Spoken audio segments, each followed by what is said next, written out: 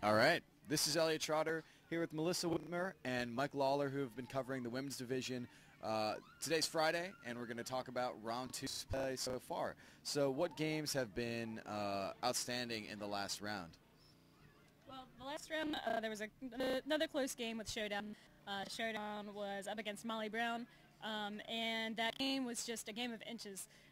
Really tight man-to-man defense, and yeah, both teams playing well, but in the end, Molly Brown over Showdown, so that pool held seed, and Showdown, they just had two really tight games today. First round against Scandal, second round against Molly Brown, and now they've got now they're fighting for their lives. They're going to be playing against Revolution in the crossover game, so that should be a good one to see.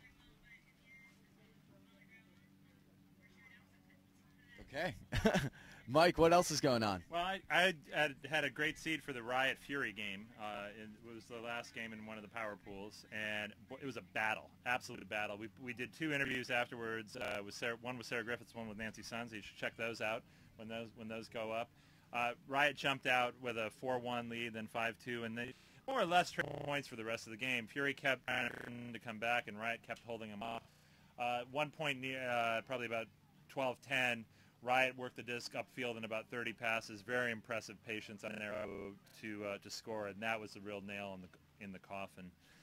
So in this round, I'm going to be taking a look at the Capitals Bruce rematch from Northeastern Bruce Capitals. And Do you think Capitals have been performing enough this weekend? Capitals had a real rough weekend. They lost their first two games yesterday, and they were down in the B pools today. So they won the B pool, so to win the right to play in this crossover game. Brood had a tough game in the final round against Phoenix. They were down 8-2 at half, and then battled back to make it close, but couldn't make it all the way back. You know, I don't know what to expect. Capitals has probably, I haven't seen them today. I think their games were probably a little easier than Brutes, and I think they're going to be out for revenge. So it'll be a serious battle. Okay, Melissa, what other games did you watch this round, and what games are you looking forward to next round? The other game I watched the Scandal Traffic game, but that was a little bit anticlimactic after Scandal's win over Molly Brown.